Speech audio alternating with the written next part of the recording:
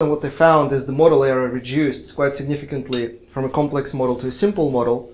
And that's another important lesson, because as the risk manager, especially if you're like a quant risk manager, we start with very complex models, which is what I did when I started modeling insurance.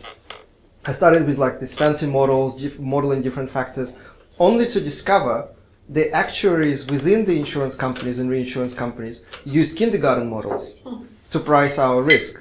And like when I say kindergarten, like literally kindergarten models. And what I quickly figured out is that there's absolutely no reason to spend and waste time on proper modeling if somebody on the other side of the market who's pricing your risk is using kindergarten models. You just use the same kindergarten models.